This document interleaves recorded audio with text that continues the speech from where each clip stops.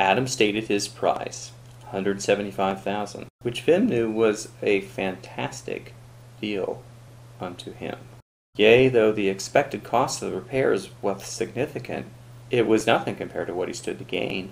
This house was much bigger, nearly twice the square footage, and it had a 2-tier and screened porch, hot tub, and a better practice space for his band of musicians.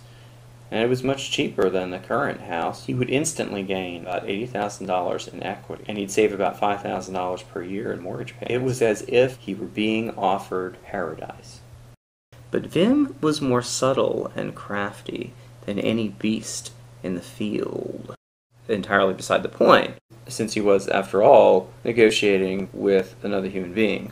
He had read a book on real estate called Ye Shall Be as Gods, and the book said unto him, whatever the seller says, say something lower. So, Vim faxed an offer for $155,000. Adam would not be moved.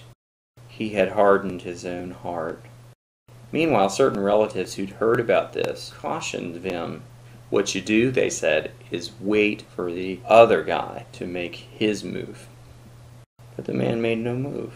He saw that his price was good, and he was well satisfied with it, even if it meant he couldn't sell the house. And Vim resolved to fax another letter unto the man.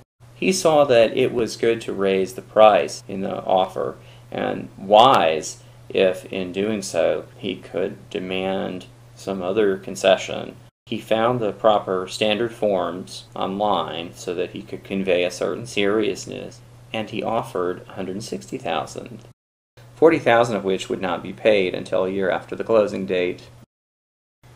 The next morning, there was a return fax. Adam had sent back the standard form, on which he had scrawled 3 cruel digits, 1, 7, 5. Both parties were, in fact, naked, but it was late in the evening, in the privacy of the home office, and they were in separate houses anyway. They did feel slightly ridiculous, though, and they were. Did the seller sell the house? If so, did the buyer buy it? If so, what was the price? If not, what further questions should we be asking right now?